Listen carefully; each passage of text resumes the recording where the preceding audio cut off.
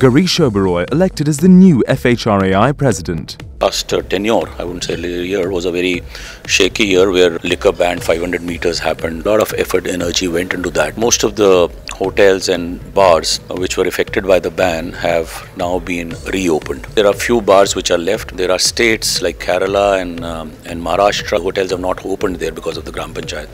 So we have to still address that issue. One, that is top priority for me. Then there is a priority on the GST also. We have been trying to convince the government, don't treat us totally luxury, but we will still keep fighting that. Bring 12% across the board. The centre has announced the development of a new Greenfield airport in Chennai over the next 5 years. The airport, which would be the second one for the city.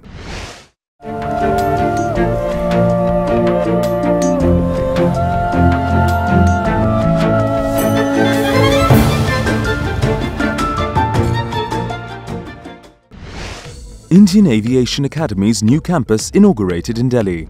Now 110 crore has been put in. The monies have been through BCAS, DGCA and Airports Authority. It has taken about 3 years to put this facility up. Under one roof, we are virtually providing end-to-end skill solutions, keeping in mind the kind of growth which our aviation sector is undergoing. 20% plus every year.